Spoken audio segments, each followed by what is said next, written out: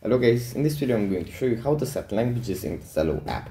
But before that, don't forget to subscribe and leave a comment down below, because at 10,000 subscribers I'm going to show you my whole YouTube blogging statistics and growth strategy. So without further ado, let's just jump right into it. First we have to open up the Zello app.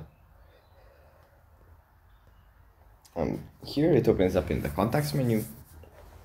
From here we just go into the top right corner, tap on the three dots, then tap on options, then we tap on profile. And here in the top right corner we tap on the pencil. Now we scroll down, and at the bottom at languages we tap on choose, and here we can select from a list of languages a maximum of 3.